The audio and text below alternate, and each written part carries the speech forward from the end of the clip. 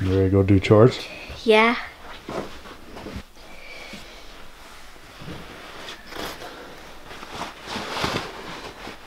These mud boots are really good. You like those mud boots? Yeah, they don't make me slip so much. Yeah.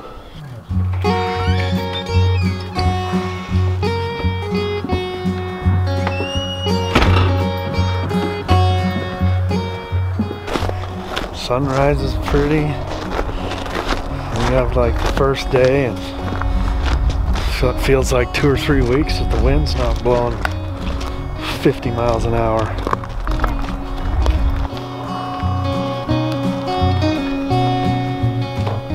Oh guys, show me your routine. But here's a little trick. I feed Kate first. So this hay's not the great hay. Usually get her a little extra. Yeah. But if it's a good flake, she just gets one. So this is Kate. She's on a diet? Yeah. How come? Because she goes on the round bale and eats lots and lots, and then she gets really fat.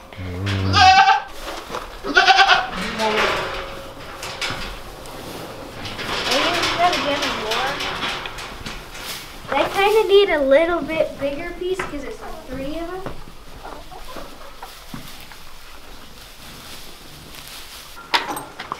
Check on their water, give them more.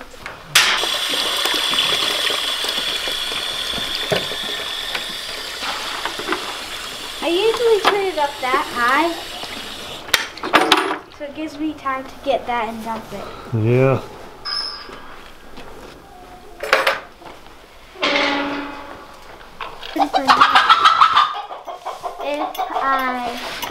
We got Dodo. We got Dodo happening. What are you doing, buddy? We need to put chicken food in the containers in the chicken coop because those are like empty. Oh, okay. Oh, hi. Right past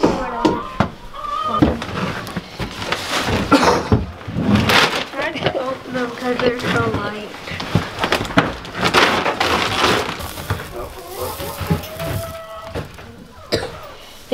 What is this, Bridget? Grain. Grain for the chicken? Yeah, it's kind of like seed. Yeah,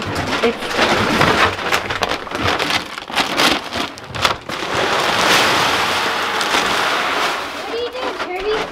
What are you doing? What are you doing, Timmy?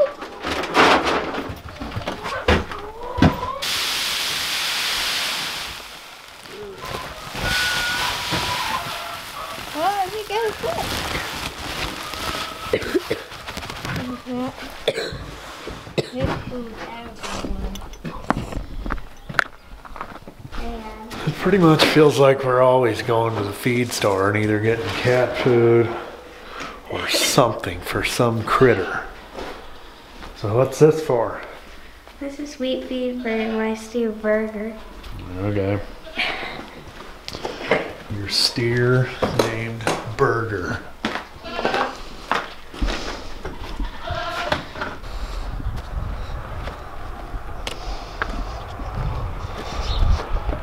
Right here.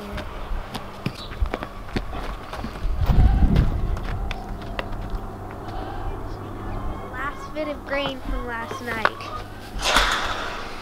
So where do you put his grain? You put it in there? Put it in here. And then the dogs don't get to it? Yeah, because if I put it down here, he'll either kick it over or the dogs eat it up. Yeah, that's a good idea. We should probably put a feed bunk out here. Okay, we gotta check on his water. Don't look like it froze too bad. Maybe fill it up more? I think so.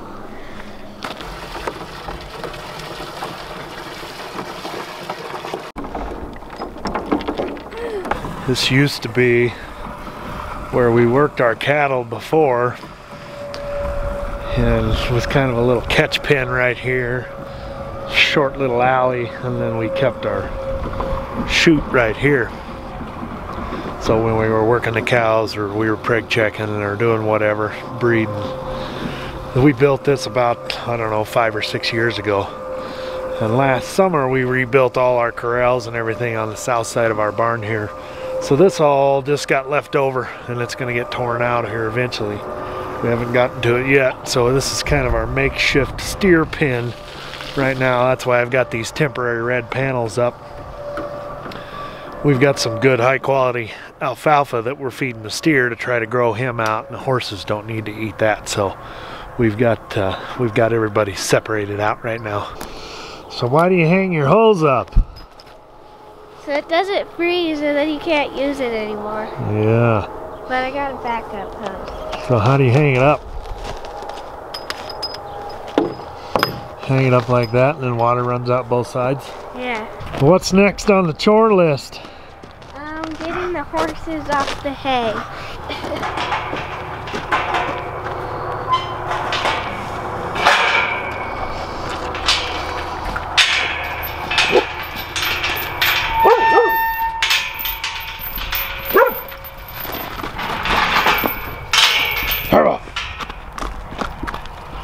No. No.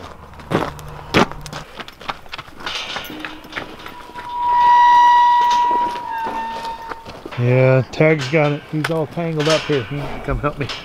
Okay. Where's he tangled up at? He's got his foot through this guy.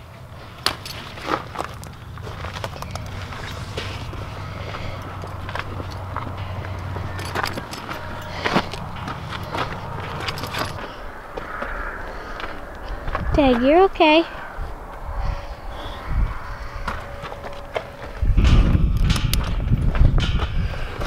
See?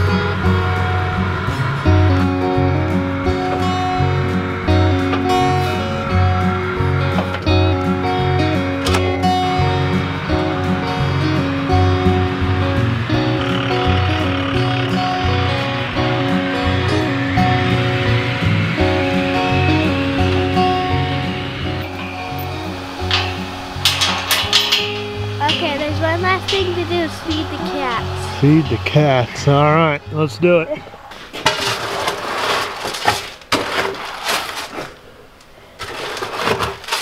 Usually after we leave, there more cats come. Yeah. Because they're shy. They're really shy.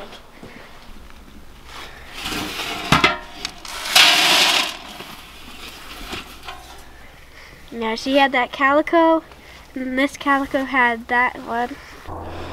So I wanted to talk to you guys quick this morning and show you our progress on our preg checking status.